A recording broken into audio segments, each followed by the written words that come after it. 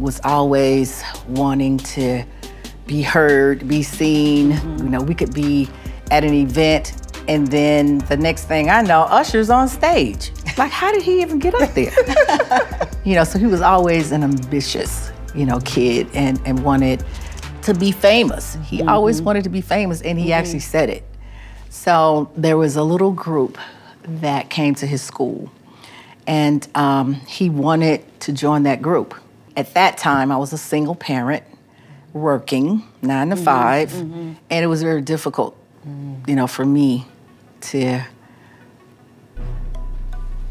raise my kids, go to work, and then the extracurricular activities. And he was just bugging me. Okay, all right, we gotta work this out.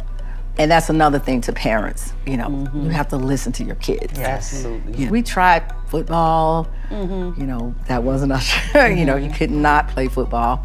We tried several things, but the music, he found his spark. I made time for that. He was in that group. We put him in that group. I was not satisfied with the manager. To make a long story short, I took Usher out of the group.